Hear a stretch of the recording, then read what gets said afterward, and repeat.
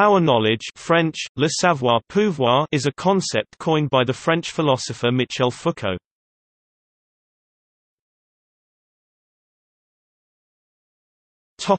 Definition.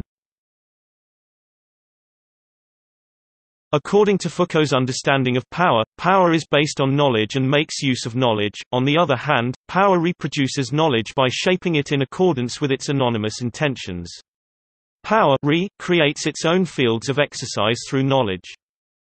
Foucault incorporates this inevitable mutuality into his neologism power knowledge, the most important part of which is the hyphen that links the two aspects of the integrated concept together and alludes to their inherent inextricability.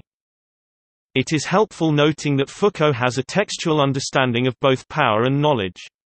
Both power and knowledge are to be seen as decentralized, relativistic, ubiquitous, and unstable, dynamic, systemic phenomena. Thus Foucault's concept of power draws on micro-relations without falling into reductionism because it does not neglect, but emphasizes, the systemic or structural aspect of the phenomenon. However, he does not actually define knowledge.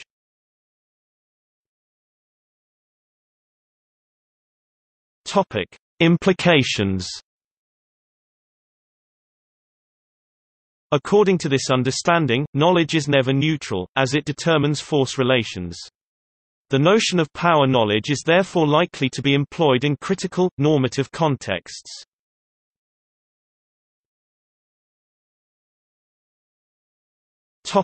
History of the term.